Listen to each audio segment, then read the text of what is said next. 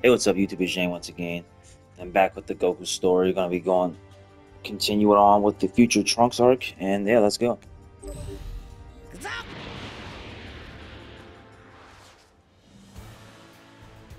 Champa. I know he had a model in this game. After Frieza is defeated, Beerus' twin brother Champa appears, and Goku and his friends get caught up in an argument between the two brothers.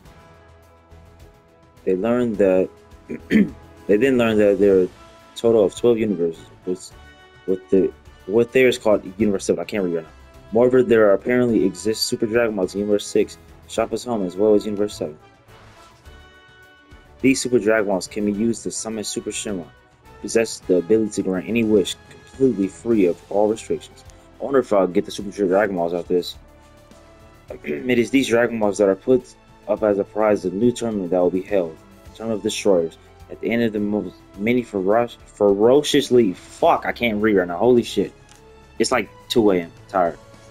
After being noticed by the powerful being, it is decided that Goku and his friends shall meet with the ruler of all universes, and his meeting which changes everything. Shortly after this, Trunks arrives at the time machine from the future, asking Goku and others for their help. すみませんでした。さっきは俺、いきなり悟空さんに殴りかかるなんて。もういいって、気にすんな。敵はどんなやつなんだ？やつは孫悟空と名乗りました。何？ほら？黒い服をまとったそいつを、俺たちは悟空ブラックと呼んでいました。奴は地球に現れたその日、俺たちに向けてこう言ったんです。これから正義のために地球人を全滅させると。それから1年戦ってきましたが、もうほとんど地上に人間は残っていません。母さんも、俺がこの時代に来る直前に。そう。未来の私からのノートにこう書いてあるわ。あんたたちと一緒に戻ってきてほしいって。この俺に未来のカカロットを倒せと言うんだな。オラじゃねえよ。オラのそっくりさん倒すんだ。タンクス、ちょっとだけ手汗だ。ブラックっちゅうやつの強さの基準を知っておきてえかんな。わかりました。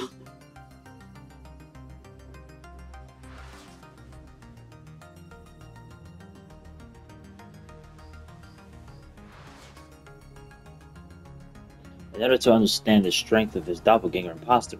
Why did I say doppelganger imposter? Why did you say doppelganger? What?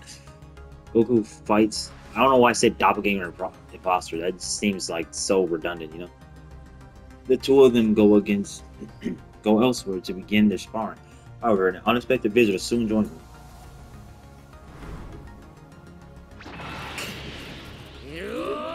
いきなりスーパーサイヤ人2から。じゃあオラも。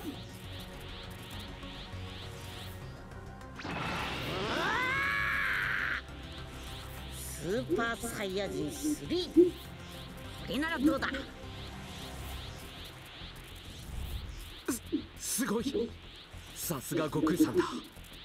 なら俺の方もマックスでいきます。ああ、めいっぺいの力で来い。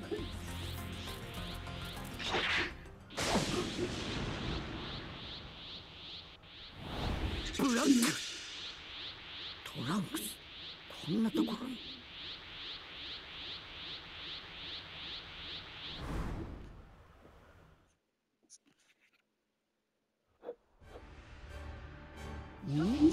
そうか。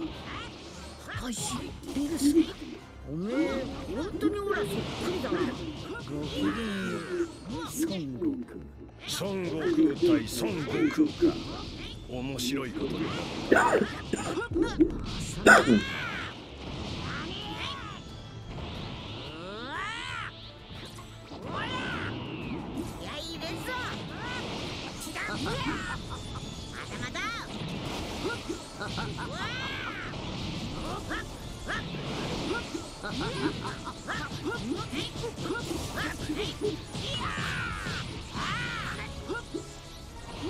慣れた。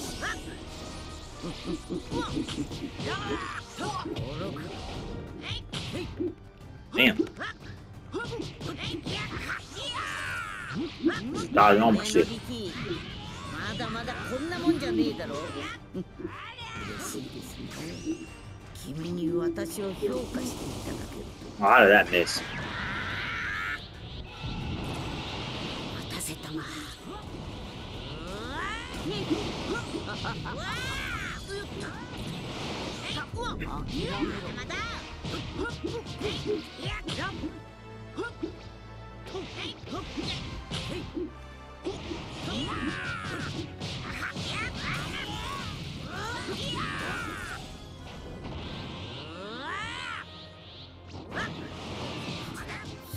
晴らしい。この痛みがまた私を強くする。なんか気持ち悪いぞおめえ。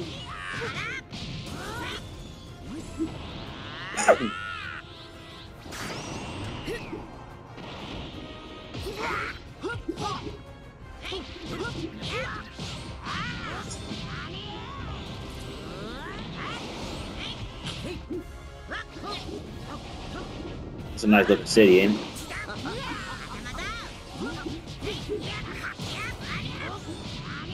Bet it's getting destroyed.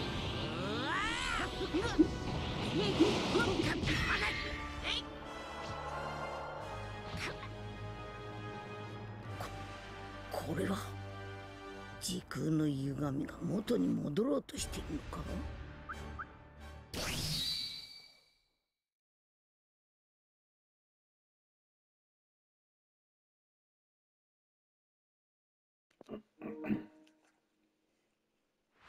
What a little coughing fit right there.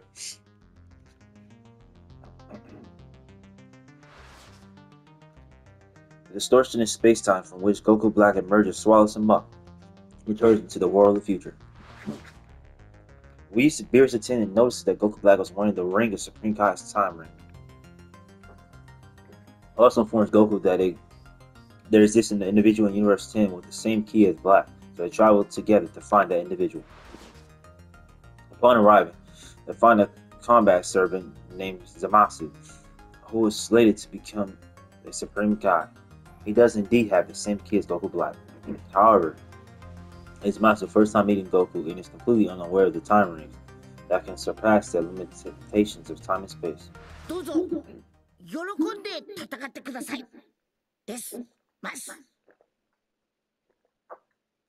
Goku invites Zamasu to fight so they can witness his true power.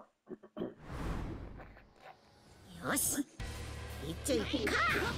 神様と戦うわ。ビルス様イレーだな。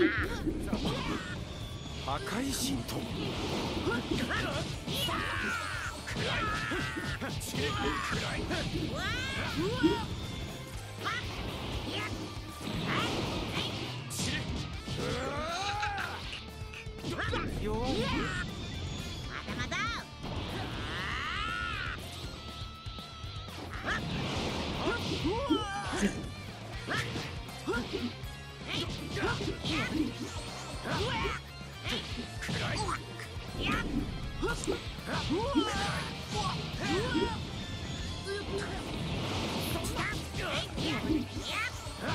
Damn, he just keep dodging that. That's it.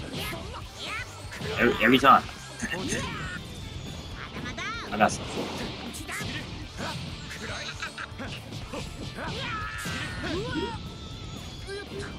You got something for me, apparently.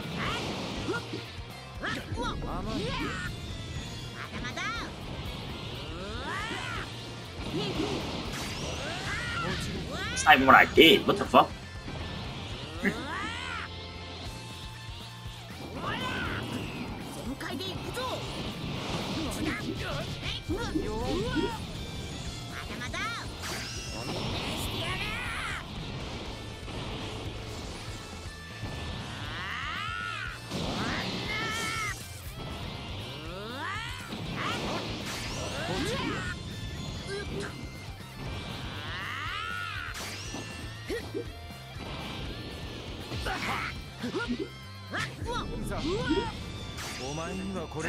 He's blocking everything.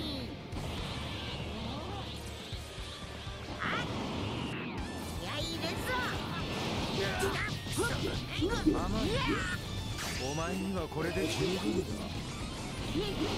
だ。ウィス、感じたか。はい。まだ俺はブラックいや似ているけれども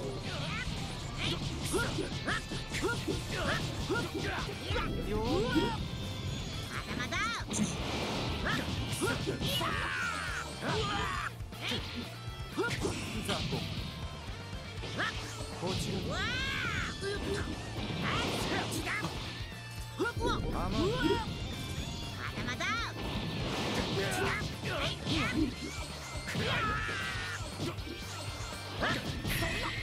There we go.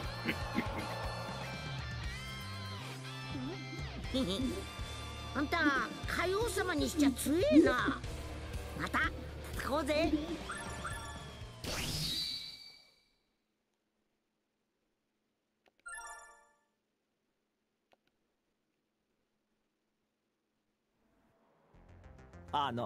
うちに秘めた冷たい精神とその現れであるあの木。ザマスがブラックであるという我々の疑いを十分に裏付けてくれるものではありましたが、今のうちに破壊しておくべきなのかもしれんな。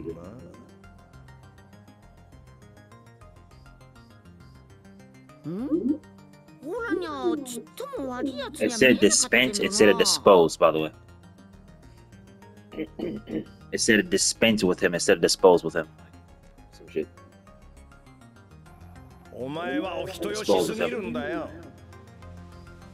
感じた木だって似てはいたけど全く同じじゃねえしな。いろいろと謎が多いですね。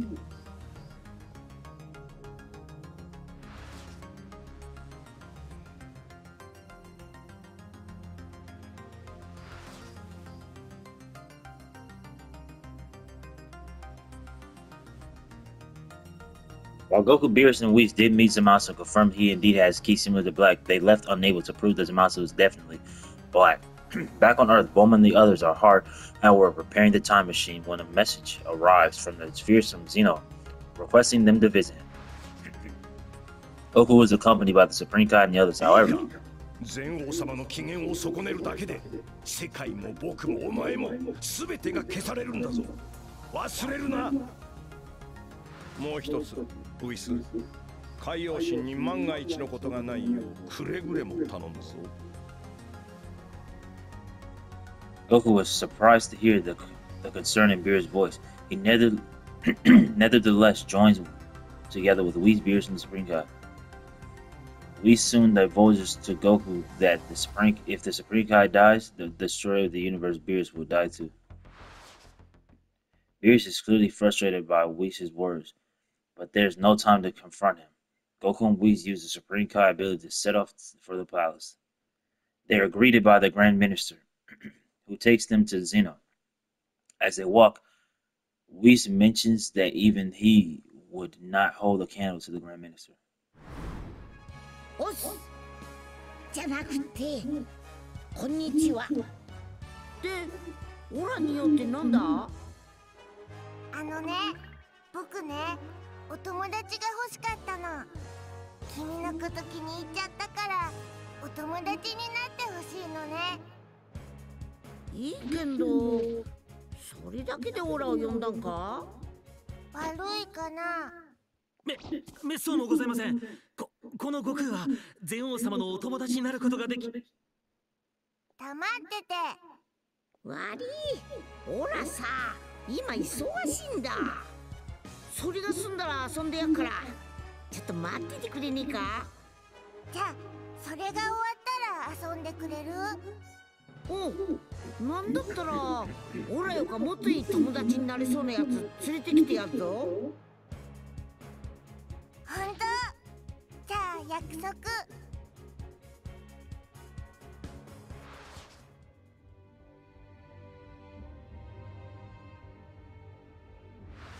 またね、悟空。As proof of Goku and Xeno's blossoming friendship, Xeno gives Goku a button that can summon him simply by pressing it.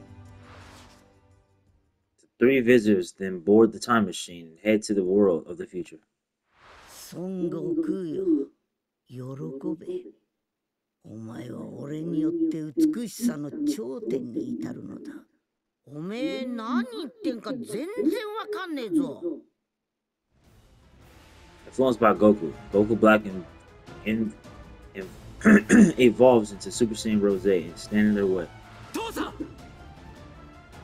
Despite Super Saiyan Blue Vegeta wielding God Ki, he still falls as Super Saiyan Rose Black ends.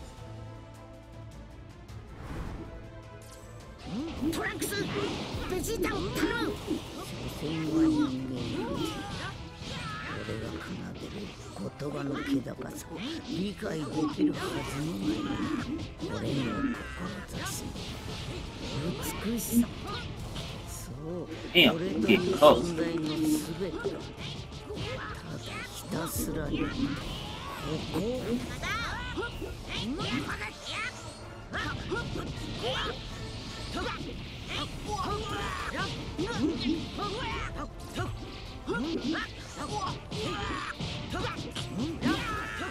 Fuck, I don't know what to do when they're behind me, bro. It's just annoying.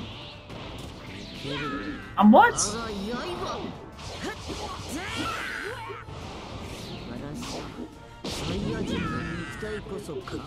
I'm getting cooked.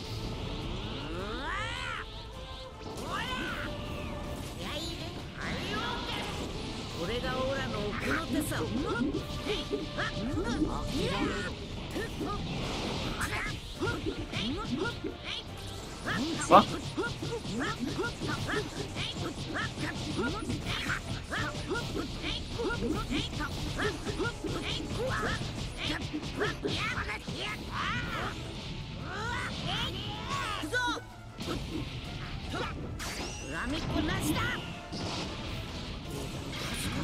Fuck.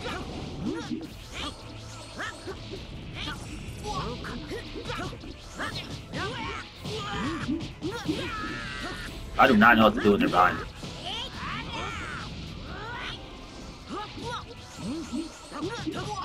Fuck.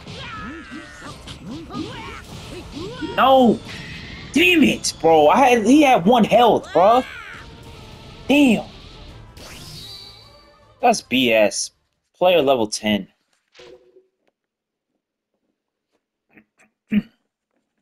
That's such BS.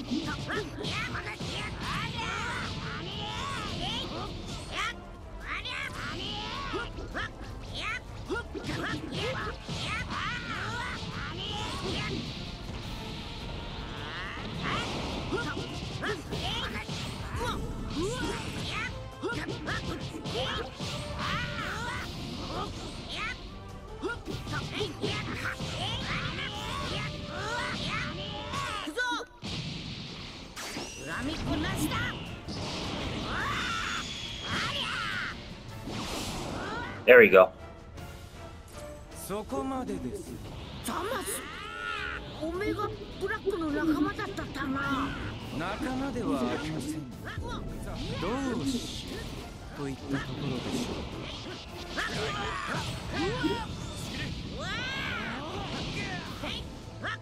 I'm dead, bro. I have so little health.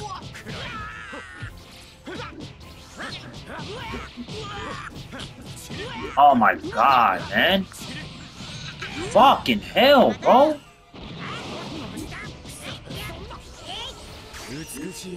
I'm dead.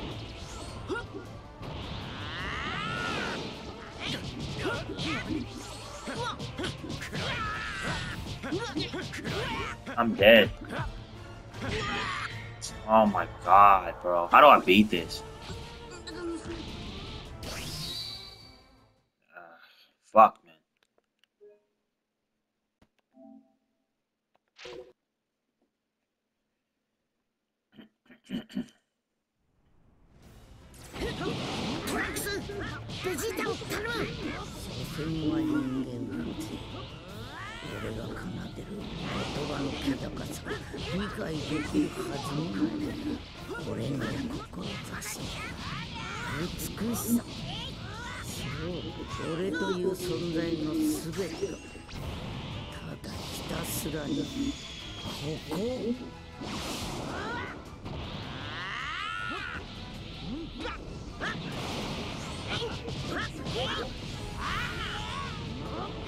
Locked in.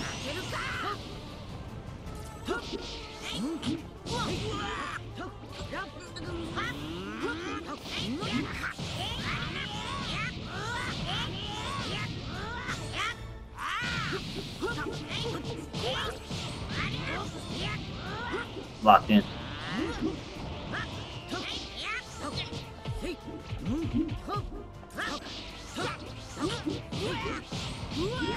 Damn.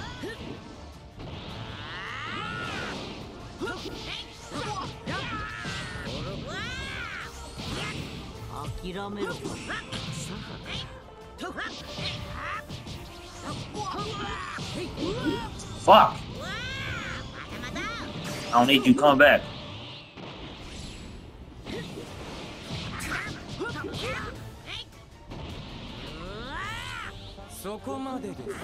Thomas!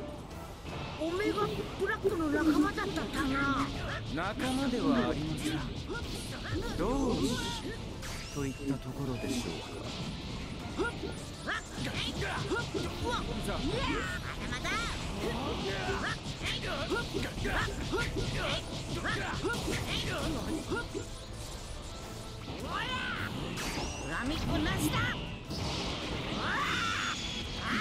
Stupid AI ain't blocking, huh? すぐです。もうすぐ私が望む世界が実現しようとしている。私が望む正義の世界が、その正義の世界に人間は必要ないのです。おめえたちの思い通りには絶対させねえ。どうだ。悟空さん、俺が戦いだ。Trunks just came out.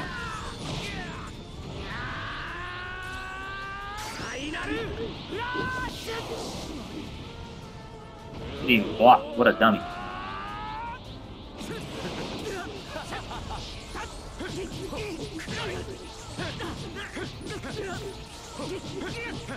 Fuck. Fucking infinite back attack, back shot mode, man. I don't know how to get out of that back attack shit.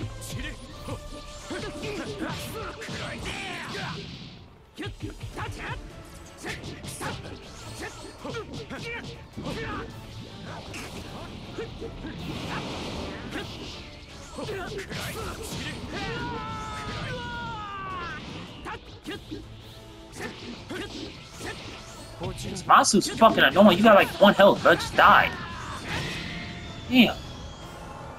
He did not want to fucking die. He just wants to stay around with his 1 health, man. Just die.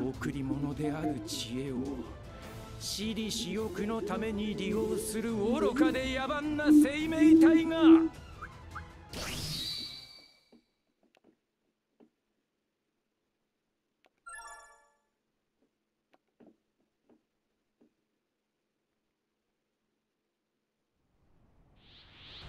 お前たちの勝手な価値観で人間を侮辱するな。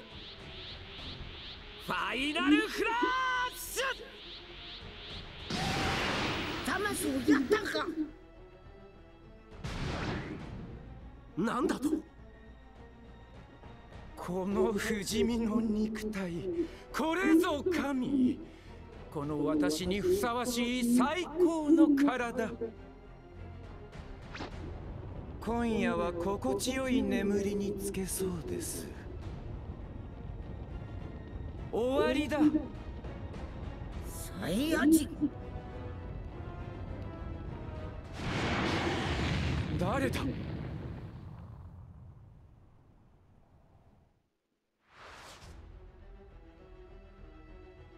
I was like, what the fuck, Kid Trunks? Who saved this?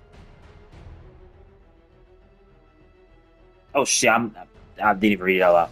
The Supreme Kai comes to Goku and the others, and the message that Zamasu is looking for Goku, as well as the Super Dragon Balls. Upon hearing that, we speculates that the Zamasu of the future will create Goku Black and the Super Dragon Balls and make himself immortal. It will be a year until the Super Dragon Balls can be used again, because Zamasu uses Supreme Kai Time Ring to solve such a problem. Zamasu is only an apprentice and does not possess a time ring. However, he may steal one from the Supreme Kai Universe 10. If that is his plan, the life of the Supreme Kai is at risk. Beerus and the others immediately head to Universe 10. When they arrive, they find Zamasu just as he's about to murder the Supreme Kai. Using his power of Hakai, Beerus wipes Zamasu from existence. これでブラックはいなくなった。未来は元に戻ったぞ。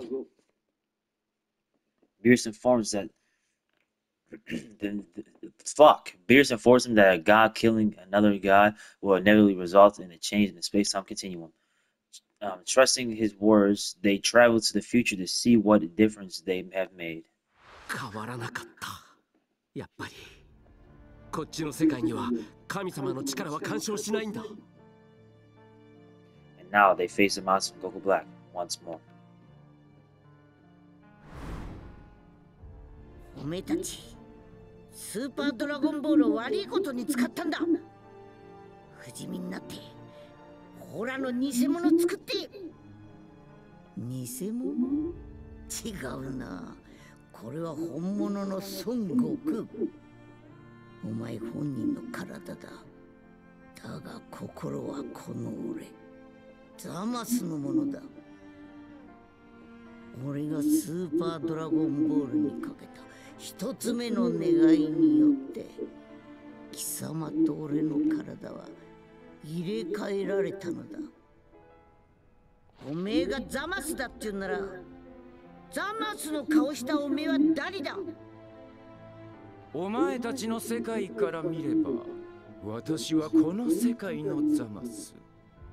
過去から来たザマスと手を組んだのです。正義のために。気がつかないか、孫悟空。この俺こそ神の身でありながら惨めにも人間の前に打ち負かされたかつての海王ザマス。でもおめえはビルス様が破壊したはずだ。ほら見たぞ。すべてはこの時の指輪がもたらしたもの。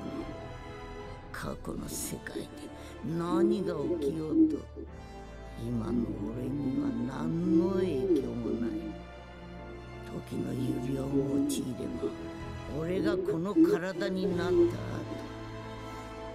時を無駄にせずに再びスーパードラゴンボールを使えるのだ。そんなことのために海王神様を。そして我々が叶えた願いを覆されることがないよう、スーパードラゴンボールは全て破壊した。さらにこの強靭な肉体を持って全宇宙の神々を殺した。よって今この世界で絶対的な力を持つのは私と私、この二人だけだ。これは全て我が願い、人間ゼロ計画を成し遂げるため。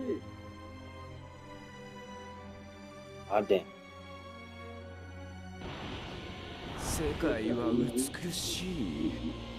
だが人間の醜さがその美しさを汚す。よって我々は全ての人間を消し去り、美しい世界を取り戻す。俺たちはすでにあまたの人間を滅ぼしてきた。そして今度時を超えるほどの知恵と絶え間なく争いを繰り返す宇宙で最も醜い地球人を滅ぼす。最も醜い者に重い罰を受けてもら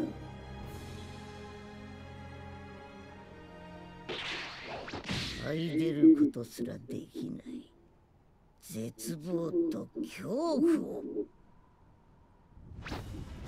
サイヤ人ども、人間ゼロ計画のために。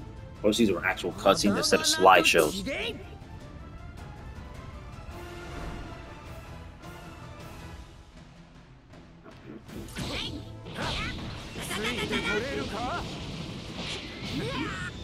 I'm not sure how that shit works completely. I'll figure it out.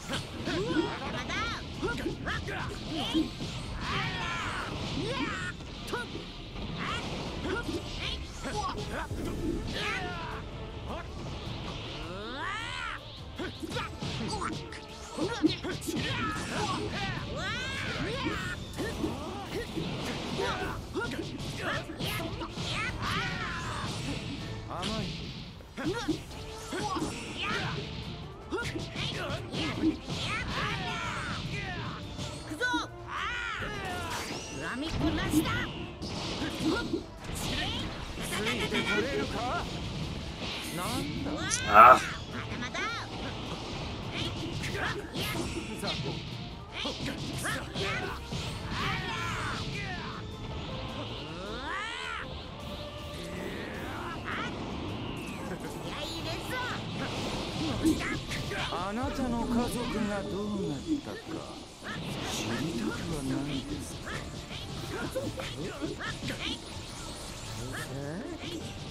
どこからがいいかな。俺がスーパードラゴンボールはお前の体と入れ替わった。確かめに行った。本当に入れ替わっていいのか。そこには俺の体に驚いている孫悟空とそれを見ておえる家族がいる。と後手に何をした？もう察していたろう。孫悟空、お前の怒りが心地よい。我が刃。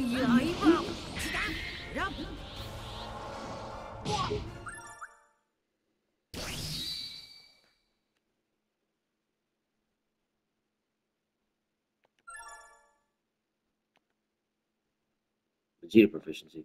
I didn't even use Vegeta.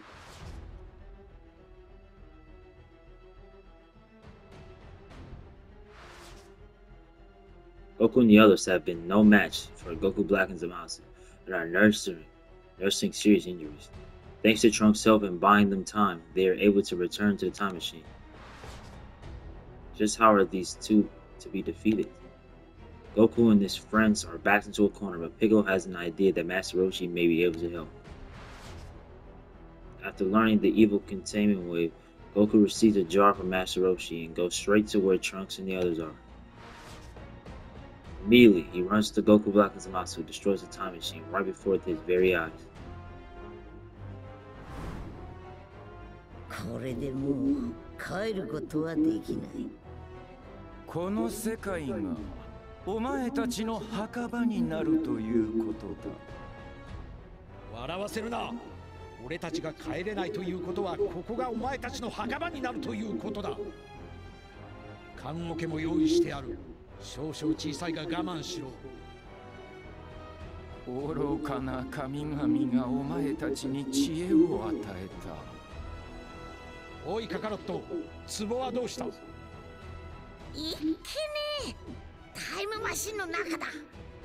このバカが。まあいい。拳で蹴りをつける方が俺たちらしい。そりゃ言えてんな。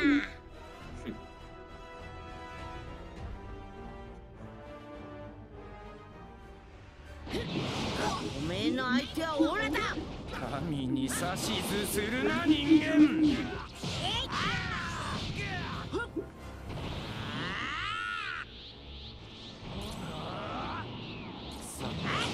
No key. No fucking shits. Number shits.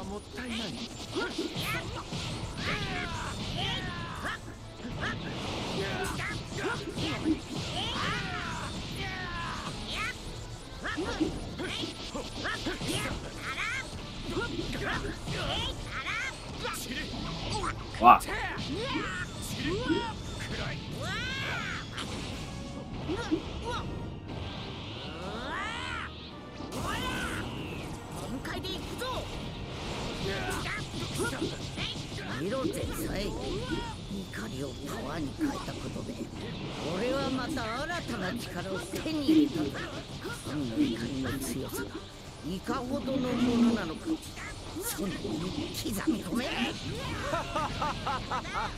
強敵との戦いが私たちをさらなる高みへと運んでくれる。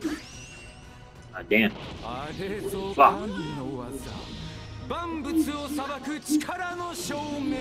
Damn, that did a lot of damage. どうした人間でも神の技の前に足がすくむ。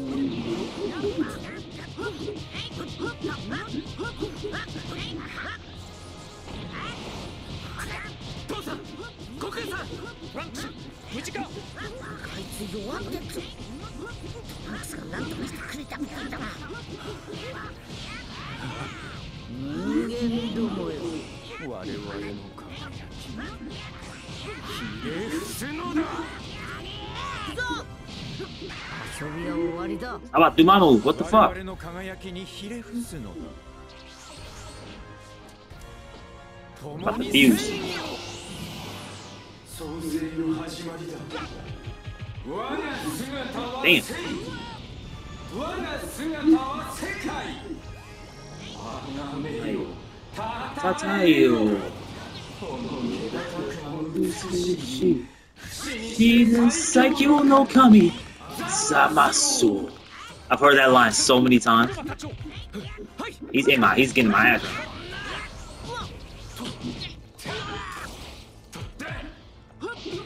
Can I switch? I can't.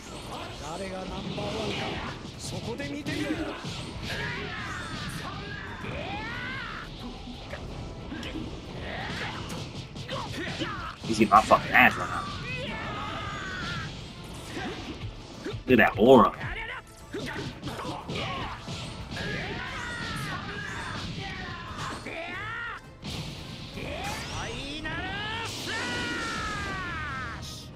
Yeah, we blocked it.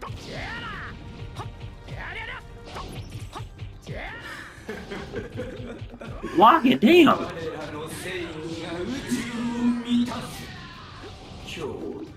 この日この時より宇宙に新章が始まる。その歴史に刻むならザマス永遠の正義を歌うものだ。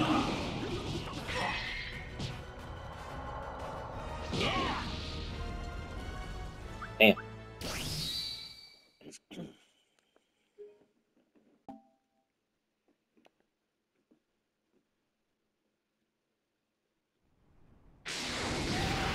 力よ、この世界の人間の盾になる。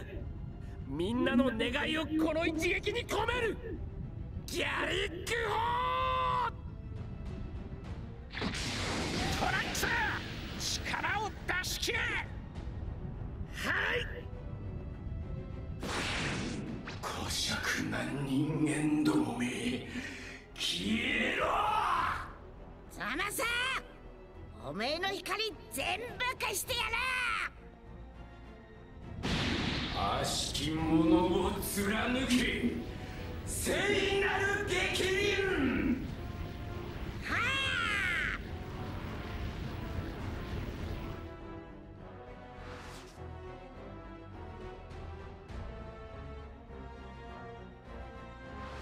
神に逆らう知れ者が。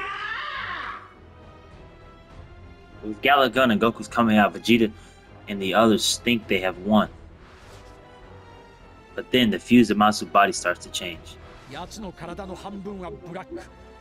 不死身じゃない体が不死身の体に影響を与えているというのか。They needed an even greater power to destroy Zamasu now that Goku tells Vegeta his idea. ベジータ、力貸してくれ。ポタラだよ。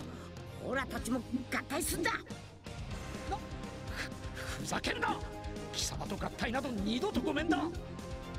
オラたち二人が合体して力合わせるくれでねえとあいつをぶっ倒すことはできねえ。おめえだって分かってんだろ。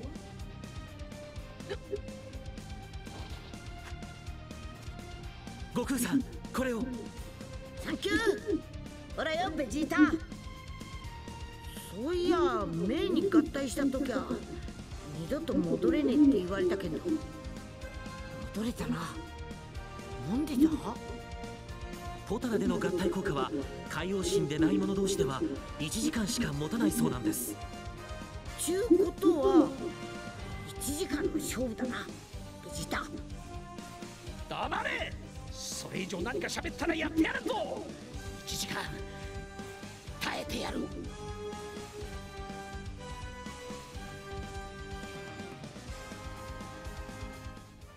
ジータ、もう一度力貸してくれ。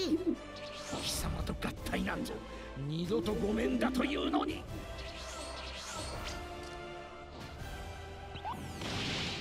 っしゃー。何者だ。お前が一人になったからこっちも一人になったのさ。これはベジータとカカロットの合体ベジータだ。そしてこれがベジータブルー。遊びは終わりだ。見せてやるよ。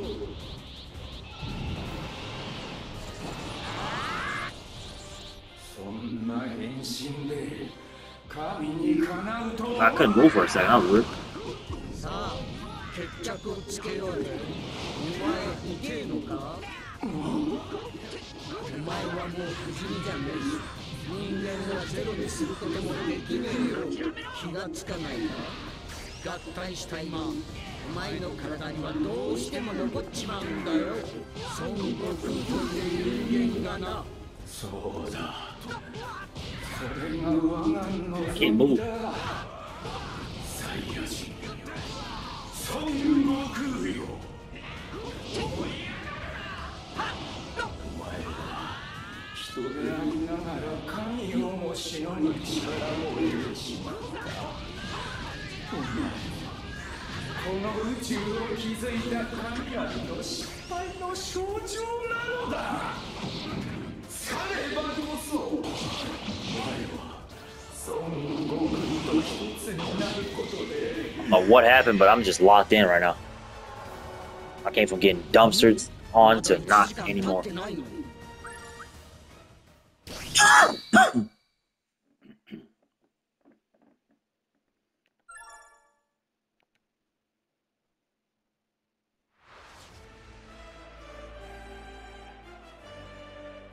So I hope. Splitting apart, things are looking pretty dire for Goku and Vegeta.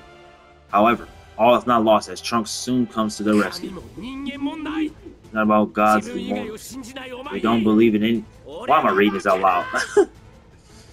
He was reading it, but I'm reading it too. I was so dumb.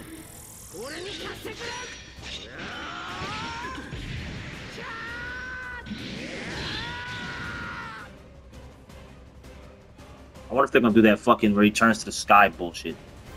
Gathering the key of all the surviving mortals and pouring into the sword, Trunks uses his blade to fell Zamasu. However, just as others think Zamasu is gone, once and for all, he enshrouds the earth in his incorporeal form. All of humanity is lost, apart from our heroes. Is there really no way to stop the scourge of Zamasu?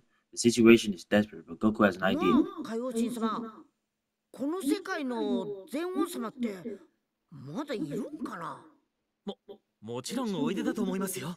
何者であろうと全王様だけは倒せません。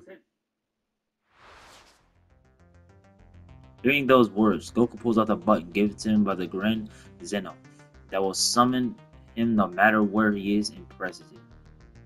Was this Grand Zeno appears in Trunks' world and Goku proposes that Zeno erase the monster from こんな existence. 世界消えちゃえ。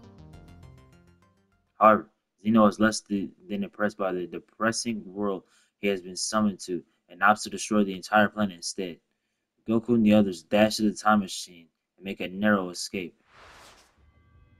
Trunks and his friends have lost their home, but they learn from Whis that they may be able to return to that same world before it was erased. With Whis' help, they seal away the Zamasu of that world, bidding farewell to Goku and the others. Trunks sets off on a next adventure in his new world.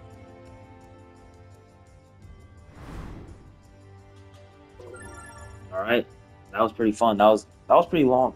I feel like that was the longest part so far. But yeah, it's been Zhang once again. Next we're gonna do the Universe Survival Saga. Universe Survival arc next.